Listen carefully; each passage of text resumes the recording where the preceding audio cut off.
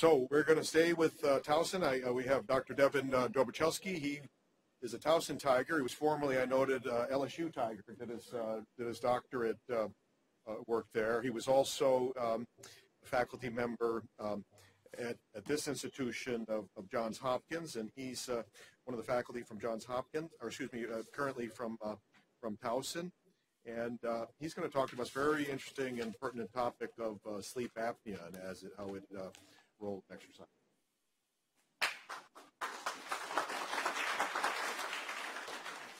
All right, thank you, Dr. Schaefer, for the introduction. It's a pleasure to be here. Thank you all for sticking here to the bitter end here. Does anybody find it ironic that the sleep talk is at the end of the day? So I hope everybody sticks with me here.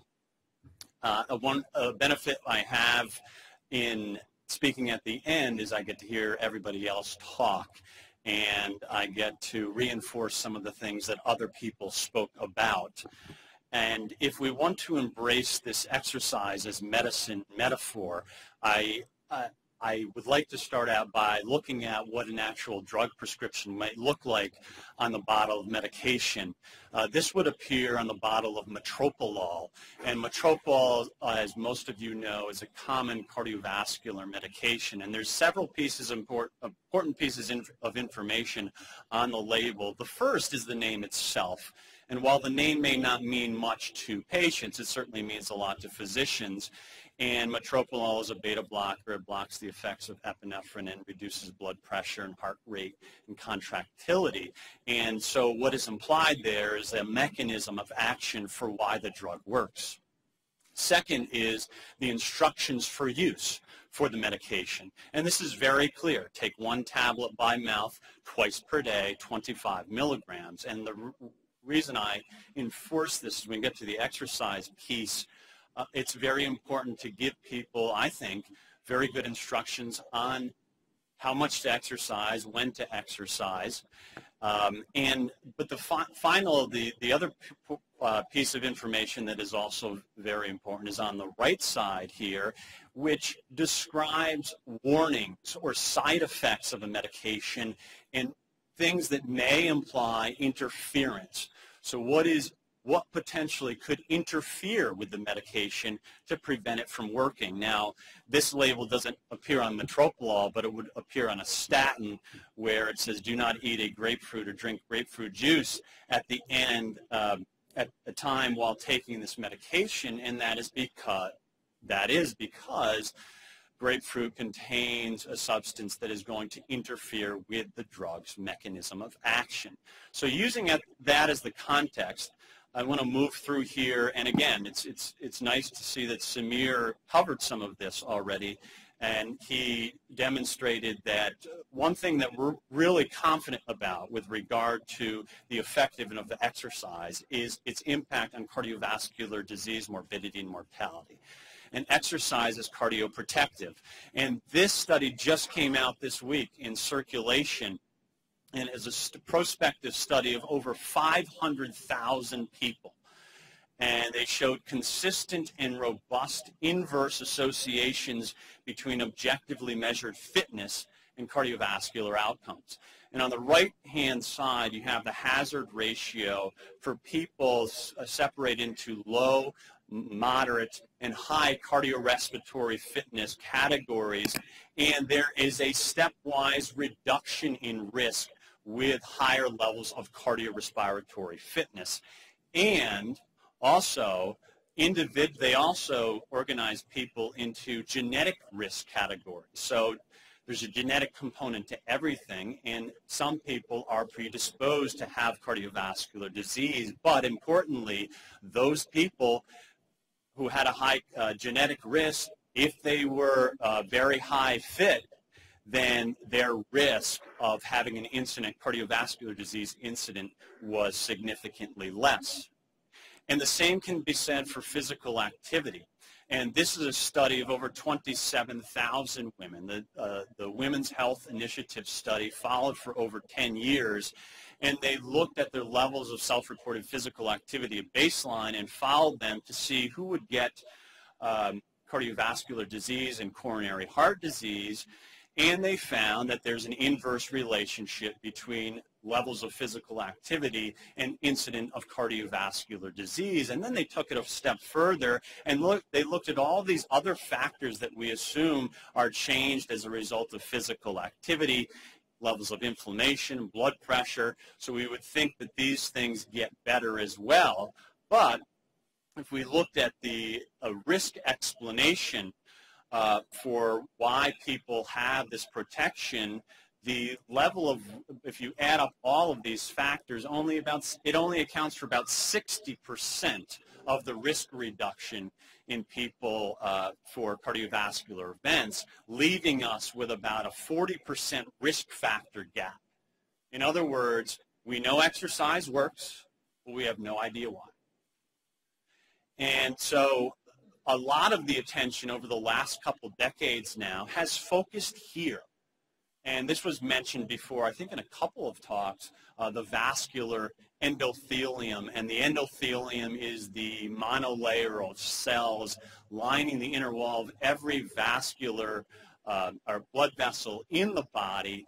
And its damage or destruction is believed to be the initiating event in atherosclerosis, because it plays such an important role in the regulation of hemostasis, fibrinolysis, inflammation, angiogenesis, and regulating vascular tone. So keeping it healthy is important for avoiding cardiovascular risk.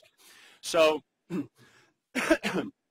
we believe now that exercise targets the endothelium, has a very strong effect on the vascular endothelium. So if you see on the left-hand side here, this is a brachial artery, a large conduit vessel in the blood, and this is the brachial artery during muscle contractions, continuous muscle contractions of a person squeezing a hand grip device. And there's obviously a lot of movement there, but if you look on the left side, the Doppler flow signal, you'll see that blood flow is going up and down. It's moving across the endothelium of that vessel. And on the right side, we have an increase in shear stress on the vascular wall, which triggers a cascade of events, ultimately leading to the production and release of nitric oxide, which is a potent vasodilator and cardioprotective molecule.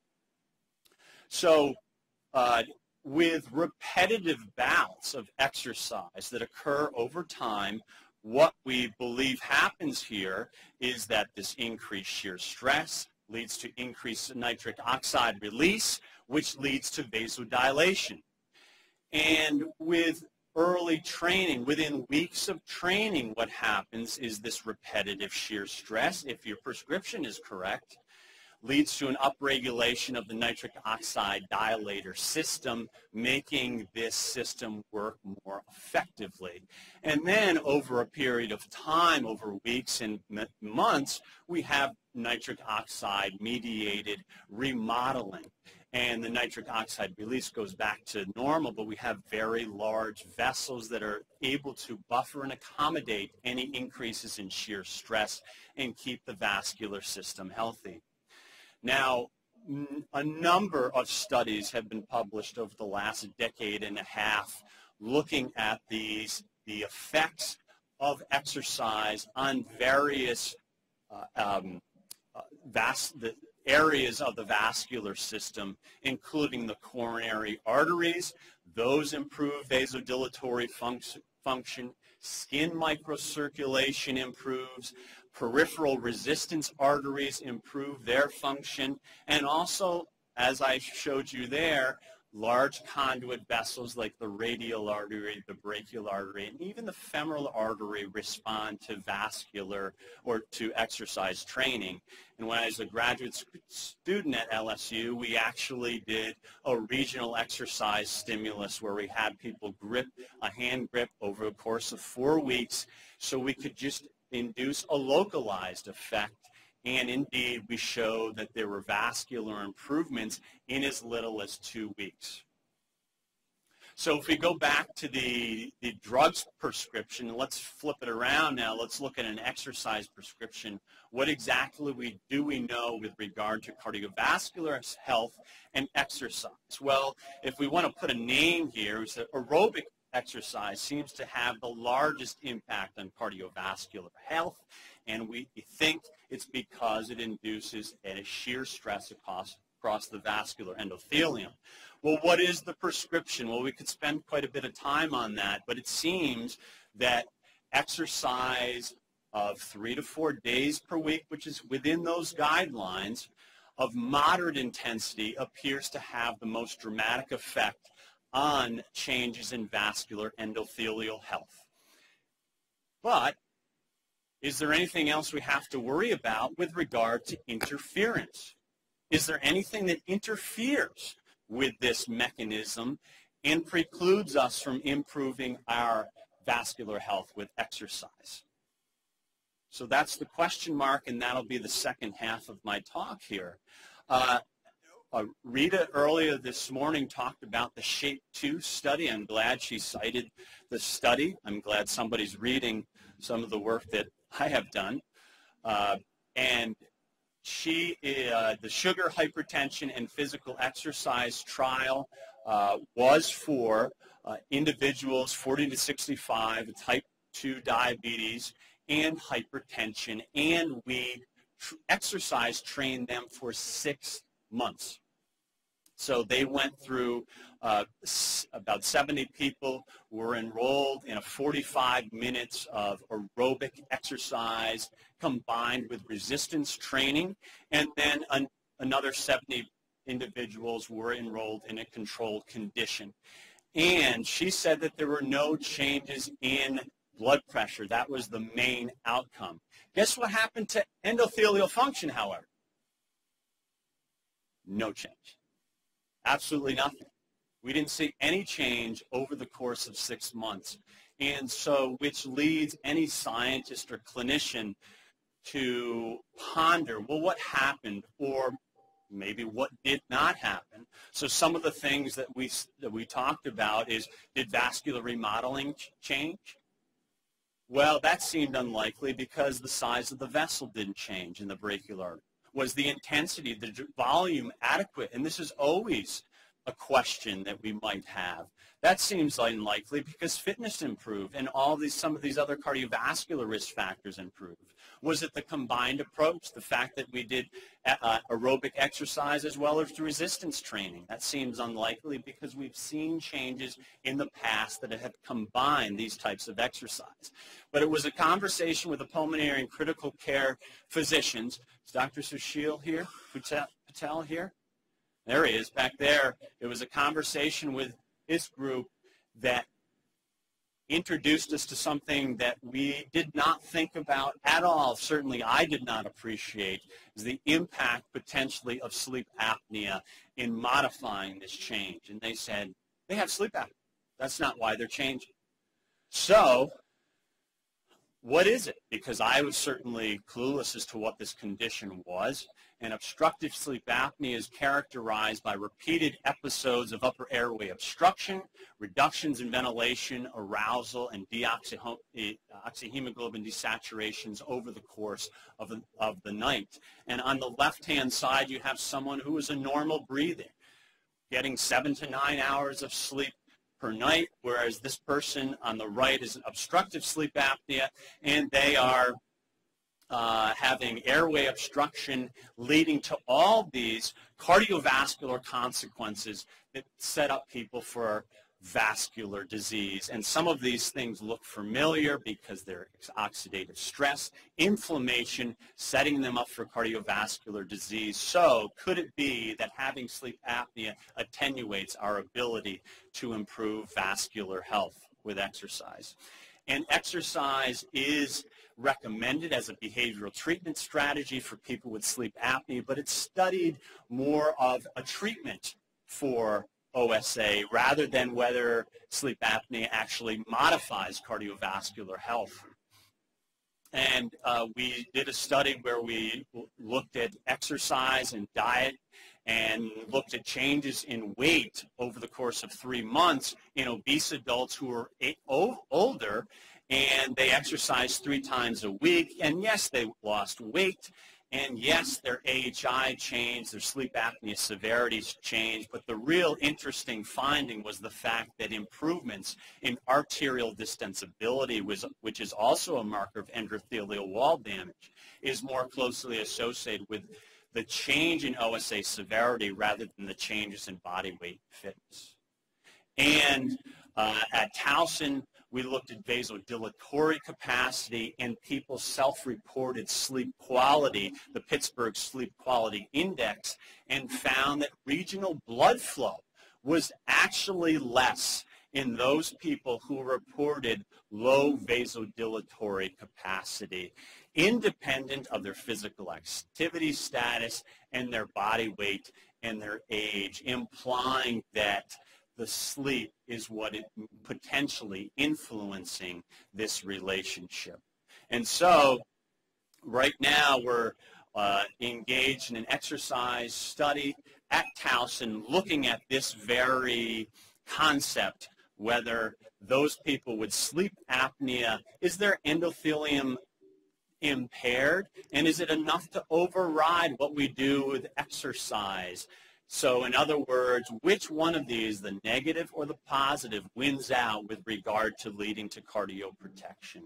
Does the exercise win out, or is exercise too much, or exercise, can we overcome the negative consequences of sleep apnea? And this is called the SAV Study, the Sleep Apnea Cardiovascular and Exercise Study, which is sponsored by the National Heart, Lung, and Blood Institute, where both individuals with OSA and without OSA are exercise trained for 6 weeks, and we are following them and measuring vascular outcomes before and after exercise training to see whether the potential improvements in vascular health with exercise are attenuated in those with sleep apnea. And so the significance of this work is that if we confirm this hypothesis, and this is attenuates, so sleep apnea attenuates the impact of exercise on vascular health, we will have reinforced the need to move sleep to the forefront of exercise medicine. And this may lead us to change our exercise prescriptions and modify the dosage, change the intensity, time, duration, at least for these patients, and certainly treat their apnea if we want to gain the best benefits that we can possibly imagine getting with exercise training. If we reject the hypothesis, then we'll demonstrate that the vascular function is amenable to modification using currently practiced guidelines. Either way, we will be able to continue to refine our behavioral therapies to reduce cardiovascular disease risk in patients with and without OSA in the long term. So with that, I thank you all for sticking around. I appreciate it, and I'll take any questions you may have.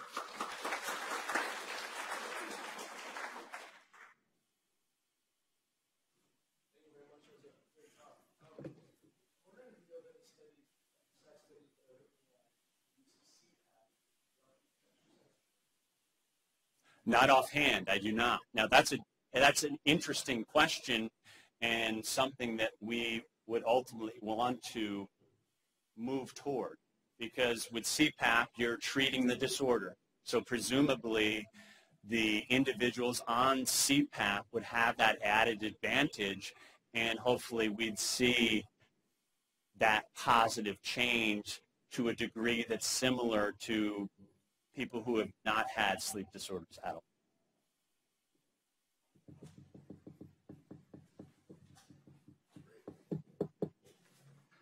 Okay, thank you.